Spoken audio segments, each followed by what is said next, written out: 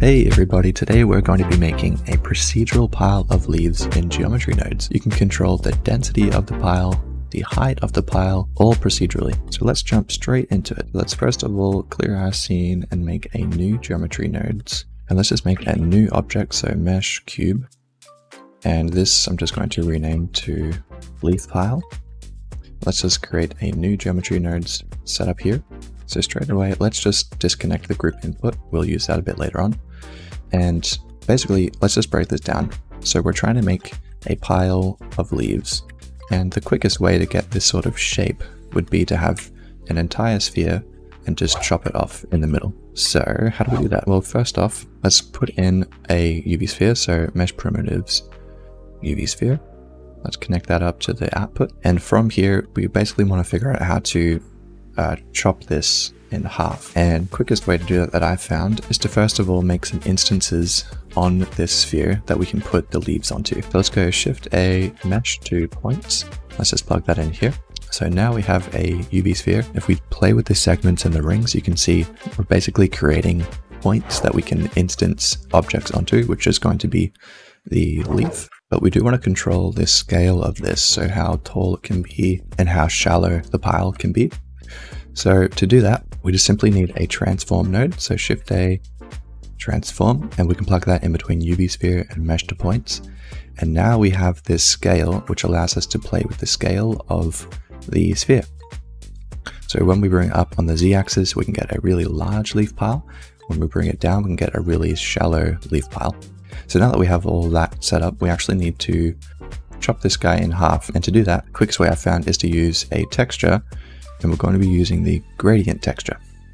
So place that down and grab the factor and plug that into the selection of the mesh to points. So immediately you can see we've chopped it in half, but it's on the wrong axis. We need it to be bottom to top. So obviously to do that, we need to play with some vector math, and it's actually pretty easy. So first off, we need to find the position of this object. So if we type in position, place this down here, and plug this into the vector, straight away nothing's happening because we haven't actually defined what position of the vector we're trying to place the gradient onto.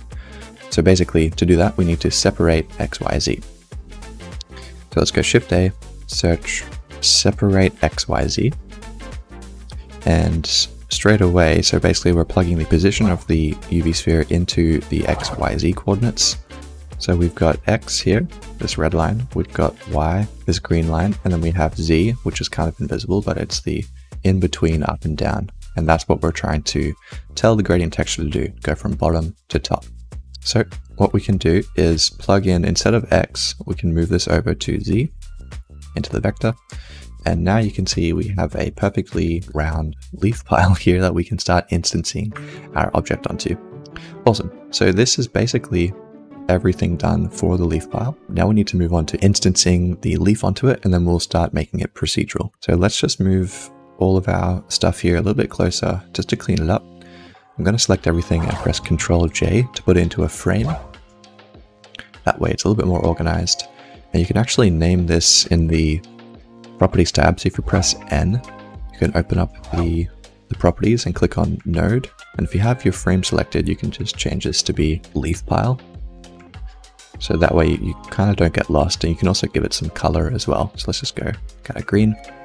Cool. So now let's make the instances. Pretty simple to do. Let's go Shift A, instance on point. Let's just drop that in between. Now straight away, everything is going to disappear because there's nothing being instanced currently. So we need to plug something into this object here. So if we plugged in a mesh primitive cube to the instance and we scaled this down, you'll see we have a bunch of cubes all instanced on this sphere. Now if we play with the rings and the segments, you can see like we can have a super dense thing of cubes or a super light thing of cubes. Cool, but we don't want cubes, we want actually a leaf. So I actually have a leaf model that I've just downloaded offline. This one here.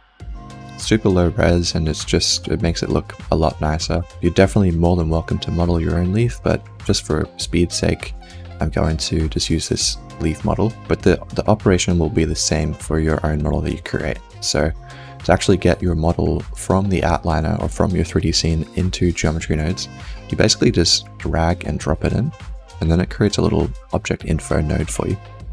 So this object info is all the information about this leaf. So what we can do is just grab the geometry of it and plug that into the instance. So if we scale this down, you'll see it's like the same model over and over again, repeating, and it looks really unrealistic. So we need to play with the scale and the rotation, and you could manually play around with it here, but the quickest way to do this is just by using a random value. So random value, let's change this from float to vector, and let's just plug this into rotation, and I'm going to duplicate it and also plug it into the scale. So straight away you can kind of see what's happening. We need to play with the minimum scale and the maximum scale, and also the minimum rotation and the maximum rotation. So let's just start off with the scale first. So I'm going to set this to 0.01 scale. So the minimum is 0.01 and the maximum I'm going to set to 0.1. So now you can see all the leaves look a little more natural now, but now we need to change the rotation. So for the rotation, I just went with something chaotic. So let's just go like take -1 to +1. And you can see already it's looking a lot more natural, but obviously there isn't enough segments. So if we increase this, you'll see we get a pretty realistic looking pile of leaves, especially if you're looking far away. So that is basically everything we need to do, but to actually make this procedural, so you don't have to manually jump in and play with all these individual sliders, we use this group input node. So anything that you plug into here, let's say segments, you'll see it popped up here in the modify tab. So now you can actually procedurally animate this on the fly without actually having to jump into Geometrynodes. So what we want to do is actually make this segments hook up to segments and rings. And we also want to connect this to the same one, so segments to radius. But straight away you'll see everything's disappeared. And that's because currently we've set the radius to 122 meters, which is massive.